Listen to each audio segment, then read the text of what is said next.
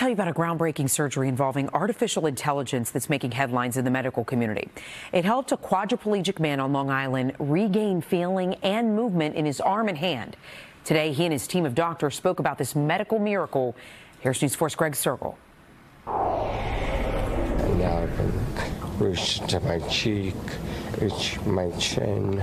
Keith Thomas's simple arm movements are now giving hope to 100 million paralysis victims around the world.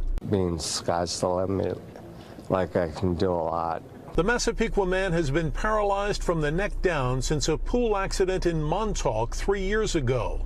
It was always one step forward, 2 steps back, and we were just praying for his survival. Keith's sister has helped care for him since that tragic July day.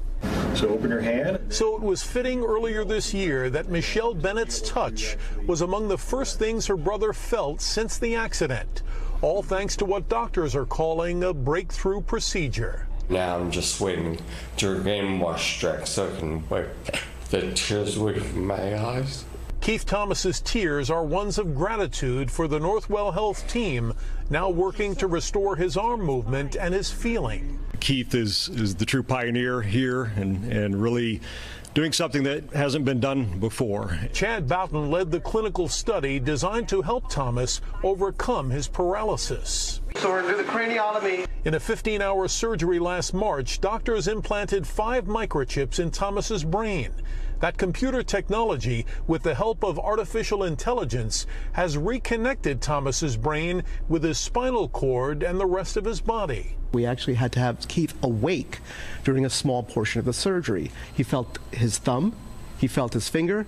Thomas's doctor says, in effect, the surgery created an electronic bridge, bypassing the 45-year-old's injury. I didn't think that was possible at first, all this movement. And going forward, I'm thinking maybe it is. Thomas's belief has been strengthened by his dramatic improvements since the surgery. He could move around. He could do more for himself, really. And I'm just grateful that everything is progressing. And Keith Thomas's progression means that others will soon get the chance to take part in the same clinical study. He's not doing it just for himself, he's doing it for all the others out there. Showing the world, his supporters say, recovery is possible. In Manhasset, Greg Cergol, News 4 New York.